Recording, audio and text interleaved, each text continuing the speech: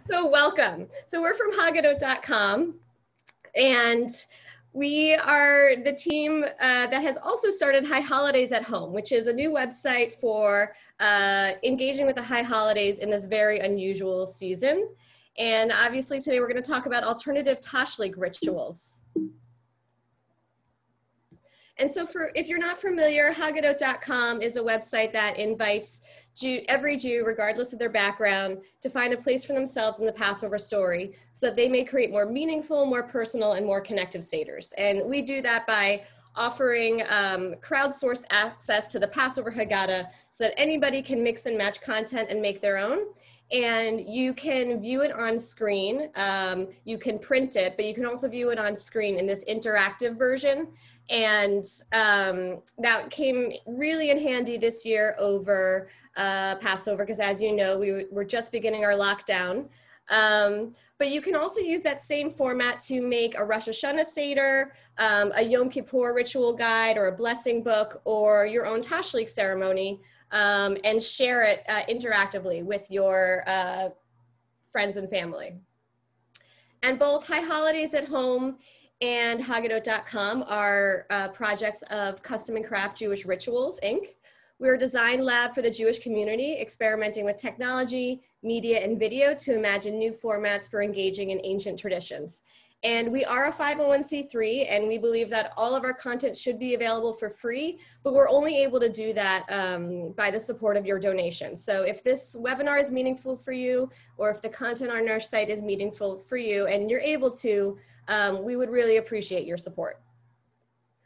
So today we're going to talk about Tashlich and a project that I have developed for Tashlich called the Apologies Exchange. I'm going to give you tools for creating your own Apologies Exchange or Tashlich in general for your family and community.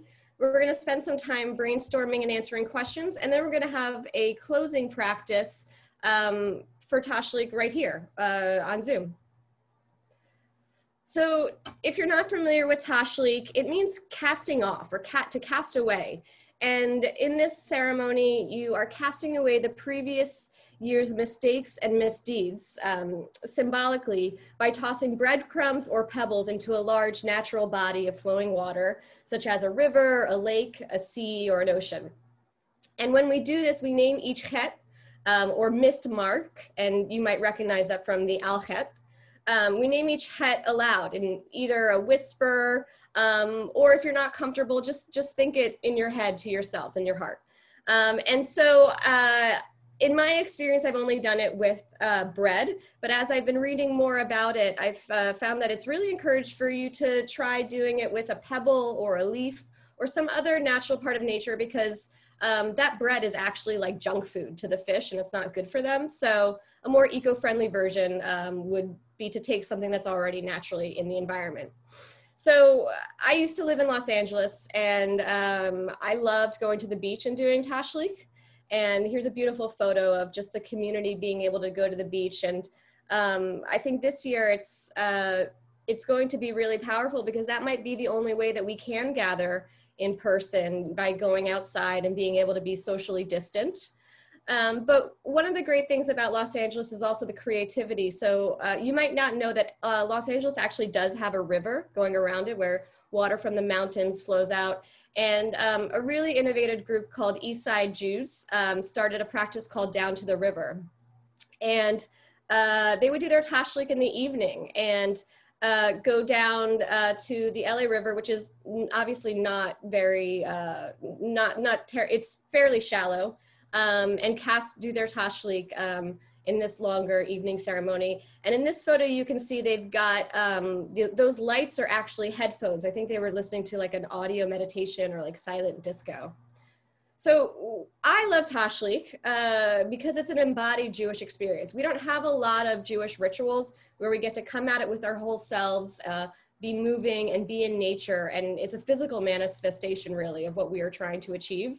It's very personal. You don't have to answer to anybody. If you want to keep it entirely to yourself, that's what you can do. You don't have to read specific words that are in a book for you or a liturgy. You just speak from the heart. It's also agnostic friendly. if you're not sure what you believe in God, or not sure what this type of God is, or even if you don't believe in God, there's really value in looking back on the past year and physically trying to cast off your regrets. If you're a procrastinator, it's great because while many communities do it on the afternoon of Rosh Hashanah or the day after, technically you can do it all the way through Sukkot. So I have a friend who's a very successful artist, and she loves to set deadlines so that she can feel stressed out and miss them, because that's when she finally does the work. So it's like Rosh Hashanah might be your deadline, but go ahead and miss it. And if you do it by Sukkot, you're fine. I love improvising. I love all the ways that we can add to this ceremony. And finally, I make lots of mistakes, and it gives me comfort to know that I can make mistakes, apologize. Obviously, I want to apologize to the people that I have hurt as well. But this is a tool where I can start to feel like I can cope and do better. So I was actually asked by Eastside Jews and Reboot to think about an alternative Tashlich ritual, and that's how I came up with the Apologies Exchange. I thought a lot about the ways that we do Tashlich, and even though I love that you can keep it personal, I felt that we're doing ourselves a little bit of a disservice because we don't know what everybody else is thinking and apologizing for. And often we beat ourselves up for things that are so common. And wouldn't it be great if we could find a little bit more connection in this process? So I created this apologies booth and set it up both at this Down to the River experience, and I actually even brought it to many secular experiences around LA. And before he was mayor, Garcetti actually came by and came into one too. So it's called the Apologies Exchange. And you go into this booth one by one. It's actually set up from really easy materials, and I'll show you the link where you can even download instructions to setting it up yourselves. It's pegboard from Home Depot and brackets that can be screwed in by hand, and a curtain. And when you get inside, you see a wall of apologies that have been anonymously posted by people who came before you. There's no names attached. At the bottom of each, it says, "Please accept my apology." And you go into that room and you can have your own moment on your own time looking at these. And you're reading these notes. "I'm sorry I acted viciously at work and created a situation where you were hurt and uncomfortable. Please accept my apology. I'm sorry for not being more free with love and affection, with family and friends and my fellow humans. Please accept my apology.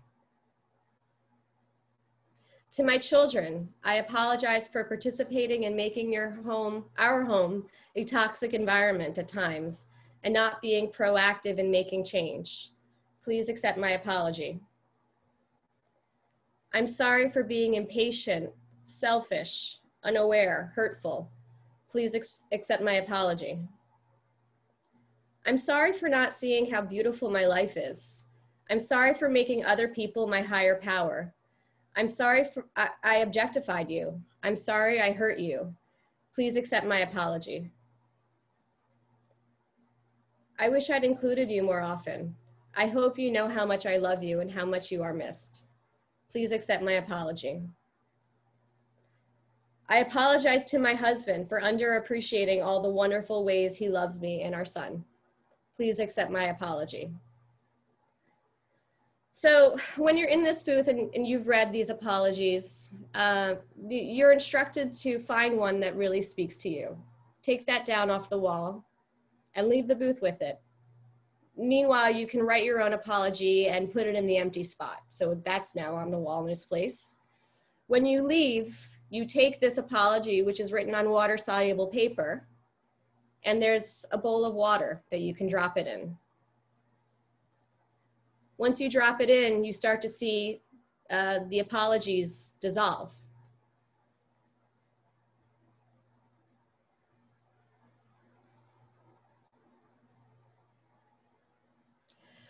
So this has become a really powerful way for communities to collectively do a different type of Tashlich and to learn from each other. In previous years, I've sold this, the instructions as a kit for communities to be able to create it on their own. this year I'm just offering it for free. I just want people to be able to connect. So you can download the instructions packet on our site, High Holidays at Home.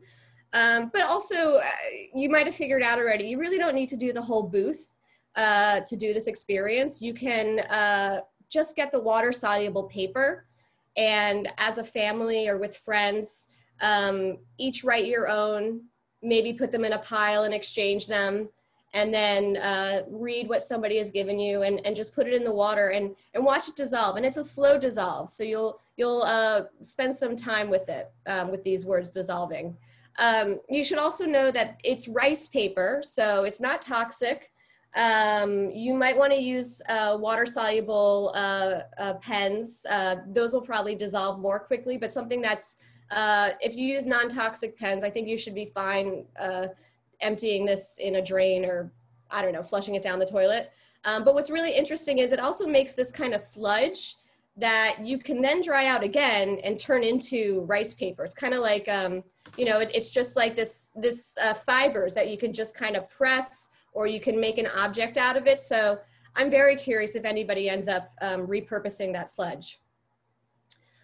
So that's one idea for Tashlich, but I'm really not, the point of this webinar is to share different ideas and to have some time to think together about what will work for you.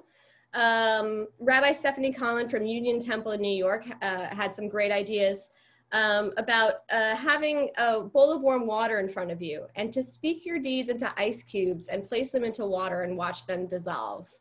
And I will say, Rebecca and I like to joke that we can sometimes get a little woo-woo.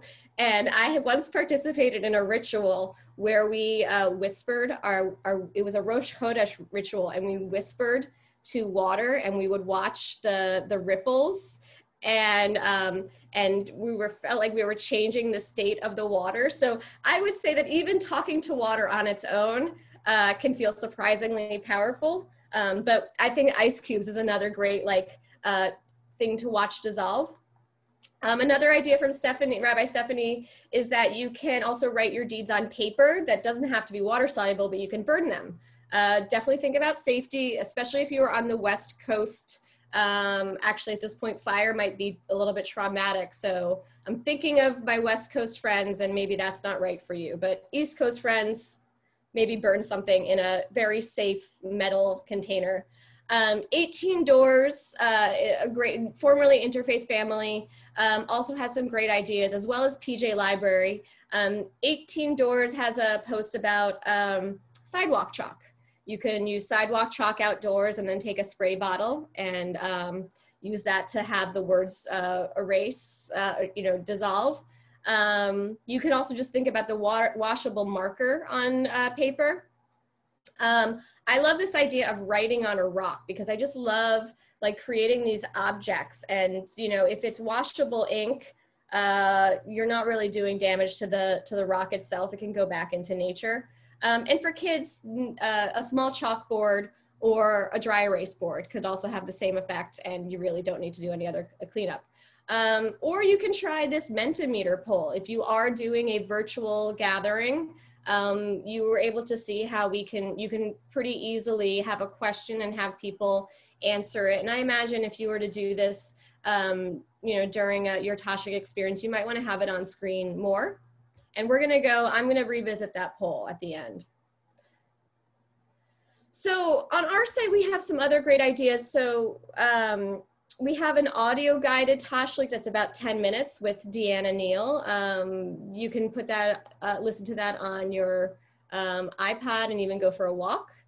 There's a great art project called Tashlich Atlas. This is sponsored by Asylum Arts. I also want to let you know that we're going to share this presentation with you afterwards, and the recording will be online, because I can see a few of you taking notes, and don't stress about it. You'll get all this.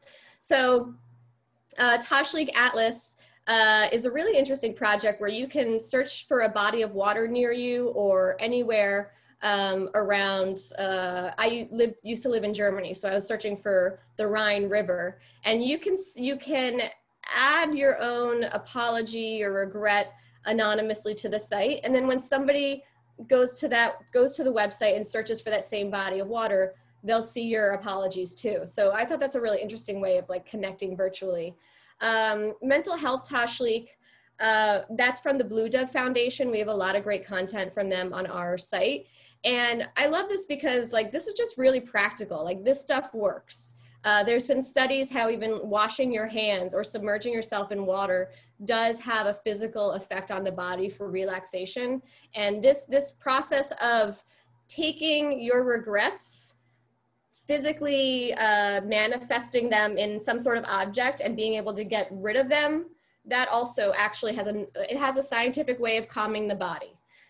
So Blue Dove Foundation has a great content for that.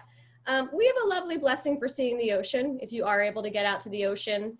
And we actually have a full Tashlich ceremony that you can download. And you can mix and match or create your own ceremony on our site by putting together a series of readings or artwork. So I recommend that you build out this whole ritual, okay? So this practice of performing a traditional Tashlich or doing the apologies booth, it's great to think about your ritual having a beginning, a middle, and an end. That gives you this opportunity to welcome guests and transition into the space. And you know, think about how people will be joining you. Do you play music? Do you have an icebreaker question? For us, we had our poll up there. It's great to think about that welcome as an invitation and an opportunity to start seeing the people around us. Think about an opening ritual, whether it's something to connect us to our senses, whether it's scent or breath or movement for grounding our bodies. Maybe you're lighting a candle, maybe you're saying a blessing. I think the Shehechianu is always useful. We also have the Havdalah blessing to separate the everyday and the holy. That could be a great one. Or just going across a mezuzah. I would say then you do the physical Tashlich ritual, but also leave some room for sharing afterwards. If it is something where people aren't sharing their apologies with each other, is there a way that we can still come together and feel like we are connecting and making some meaning out of this experience or having a guided conversation? I also think that having hopefulness is really important. So we're not just feeling bad about what happened and hoping we can move on, but really letting ourselves state some positive intentions of what we'd like to see happen. And being grateful. I think, you know, this year has been so challenging for so many of us in ways we never would have expected. But we can also be grateful for the things that did go right. And I'm sure for all of us, something went right, and recognize that. Think about poetry and music that you can use for this opportunity where you're coming together with others to create meaning. And then think about your closing. Rebecca and I, one of our, I'd say, commandments of gathering is that we try not to end on logistics. I think we've all been to like a really great dinner party and you have this great conversation and then it's all about who can I give leftovers to, where are you parked, how am I getting here? And you sort of like that quickly, like back into like all of the logistics of your life. Obviously logistics are important. I would say handle your logistics and then do your closing. So if you were at that dinner party, do the leftovers, the parking, and then do some nice blessing together. And in this case, if you have logistics after your Tashlich, get that in and then come back and do some closing ritual, even if it's just taking a breath together. I also think that like in replacement for the shofar, I love using kazoos or just making some noise.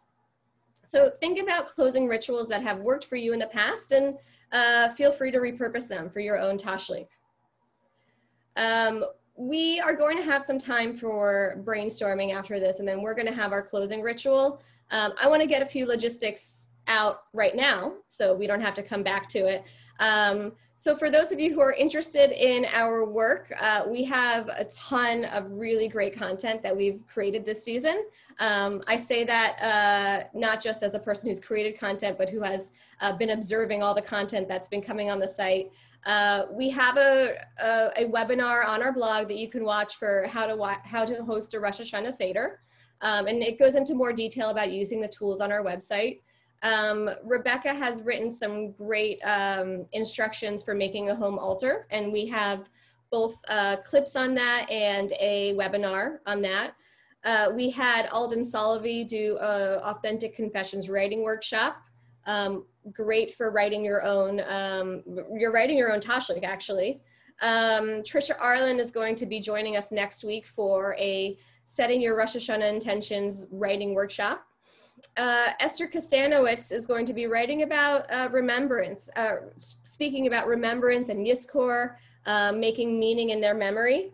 And then we have Casper ter Kuile, who is really a brilliant theologian. He's from Harvard Divinity School. He is the author of The Power of Ritual, and he's going to be working with us on creating your ritual life planner. So you can sign up for all of our webinars here. And you can also find resources for your Rosh Hashanah Seder, Tashlich Blessing Book, interactive and print options at highholidaysathome.com.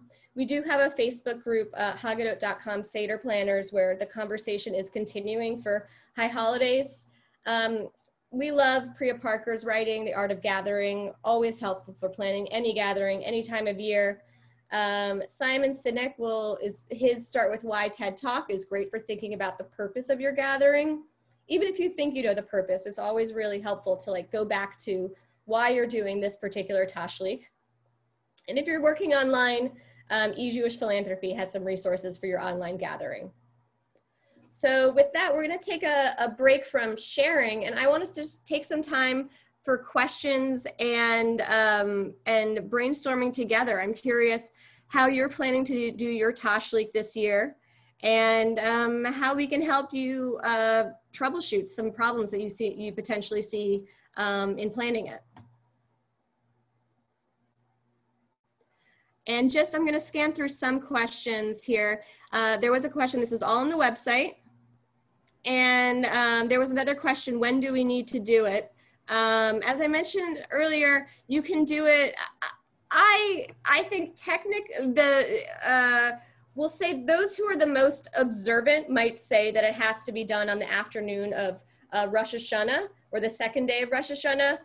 But really, it's very common practice to do it anytime before Sukkot. And I think even doing it in Elul or before Rosh Hashanah is just fine. I think doing it whenever works for you is really the point here.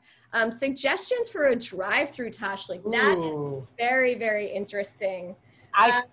It immediately makes me think of, I grew up visiting my family here in New Jersey, where I now live. And it makes me think of the old toll collectors where my uncles, it was like a contest to see how much you could not slow down to throw coins through the toll collectors' little slots there. I could see that being an interesting way of doing it, of having like a kiddie pool. I would say kiddie pool.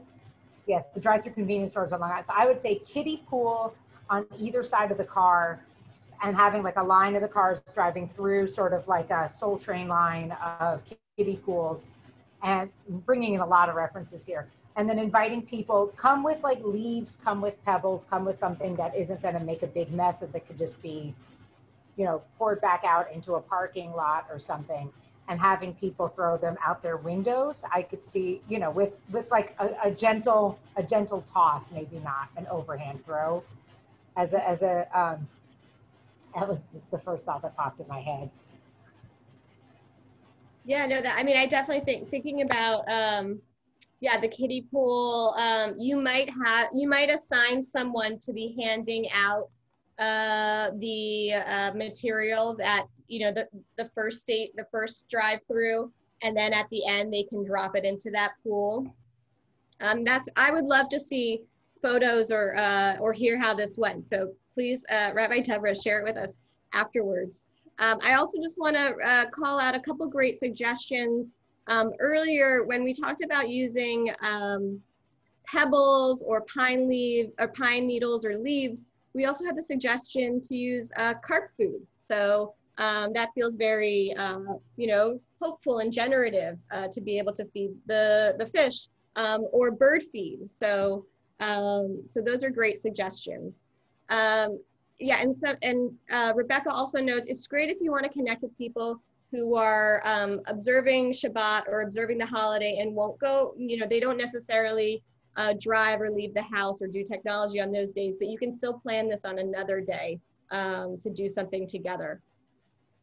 There's a question about, I think just about like how to hold space for both kids and parents in the Tashlich thing. I think, and again, this is maybe just revealing about me, I was a very anxious kid at times. And I think, I think it's easy as a kid to beat yourself up sometimes because they talk about sins and it sounds so huge. So I think, to me, holding space for kids in this idea of like a communal but still private confession, I think just modeling for them that it's okay to mess up. I think that to me would be the biggest thing, that if I were a kid doing that, especially with my parents, and just to make space for them to be vulnerable. And that's probably got to be modeled by the adults first. And maybe it's, it's the idea of the things, those mistakes that you make between people and the mistakes that you make between you and whatever sort of higher calling you want to think about. And I think that that's a good way to distinguish it. And I think that is certainly then for an interfaith doesn't have to be specifically Jewish. I think that we all mess up regardless of our faith. Mm-hmm. Right. Like I don't like the word sins. First of all, it sounds too like we'll say it sounds like too much of another religion to me. But more so than that, it just sounds too judgy, right? Like for me, the reason I love the high holidays is because it's really about doing right by other people. And sins implies being judged by an authority figure. But really, I care most about the people, having hurt or done right by the people I love. Alison Lecter, who is a Jewish meditation teacher, she talks about times that we were unskilled, if we were unskilled in our interactions. And I am very unskilled many times, but then if I say it's just unskilled, I also think about I am getting more skilled as life goes on and as I get better. And by being able to acknowledge the times that I was unskilled, I'm actually already more skilled. So, and I agree with Rebecca. I think that showing kids that adults can acknowledge mistakes too is really helpful. And I think would build a lot of trust in, our own authority as leaders. Any other questions or just ideas about how you plan to do Tashlich?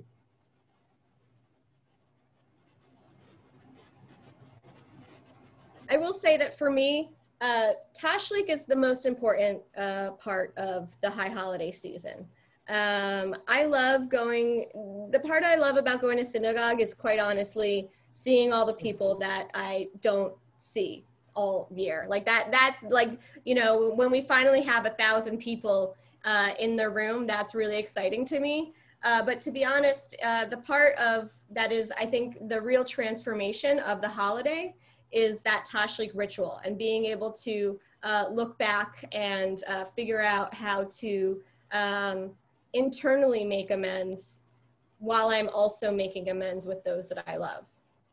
So this is actually, we're gonna move into our final closing practice.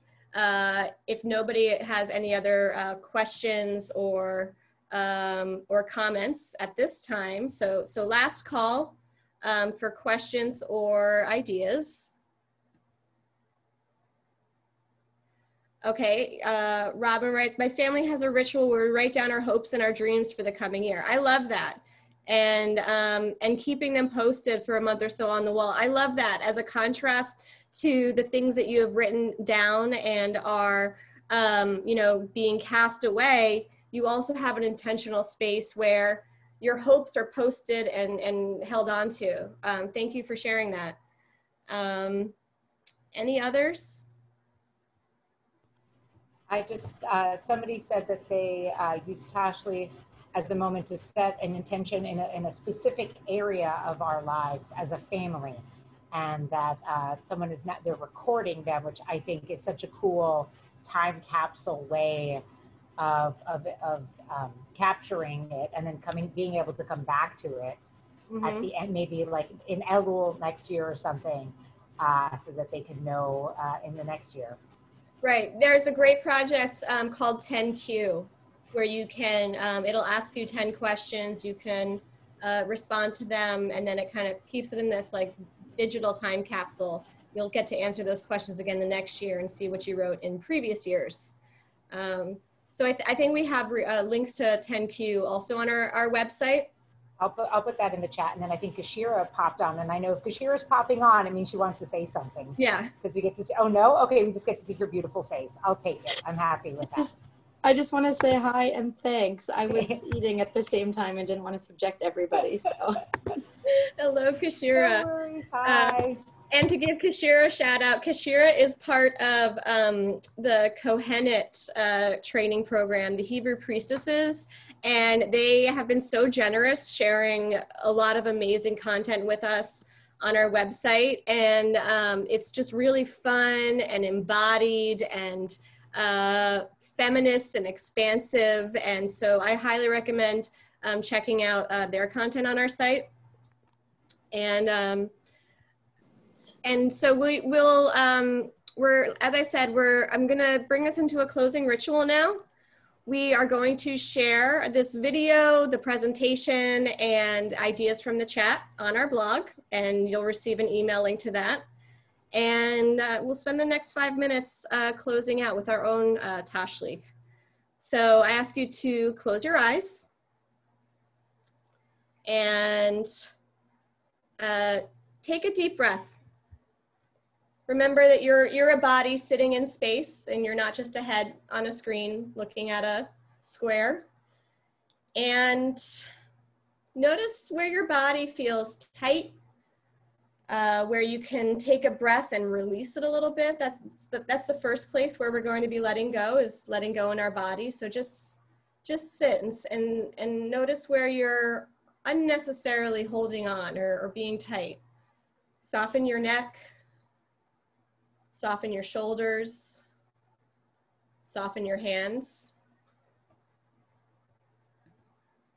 And I'm going to read this poem by Mary Oliver called Wild Geese. You do not have to be good. You do not have to walk on your knees for 100 miles through the desert repenting.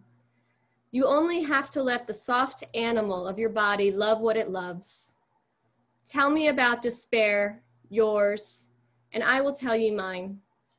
Meanwhile, the world goes on. Meanwhile, the sun and the clear pebbles of the rain are moving across the landscapes, over the prairies and the deep trees, the mountains and the rivers. Meanwhile, the wild geese, high in the clean blue air, are heading home again.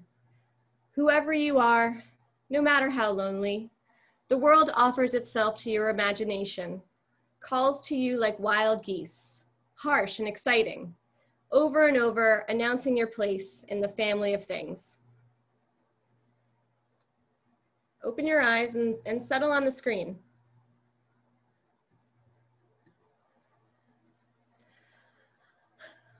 I'm sorry for being too hard on myself and others.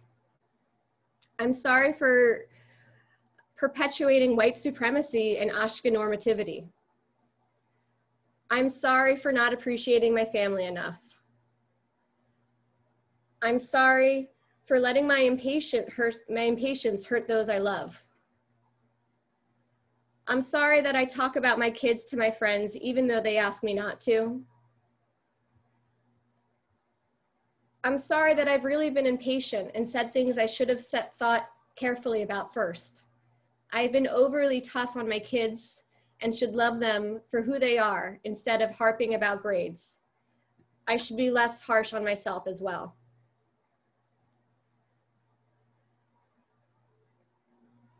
I'm sorry for dismissing others' fears. I'm sorry for letting my impatience hurt those I love. I'm sorry for being ruled by fear and anxiety and failing to appreciate all the goodness in my life. For all of these, we forgive you. And we'll read by Rabbi Rachel Barenblatt. Here I am again, ready to let go of my mistakes. Help me to release myself from all the ways I've missed the mark. Help me to stop carrying the karmic baggage of my poor choices as I cast this bread upon the waters, lift my troubles off my shoulders. Help me to know that this year is over, washed away like crumbs in the current. Open my heart to blessing and gratitude. Renew my soul as the dew renews the grasses. And we say together, Amen.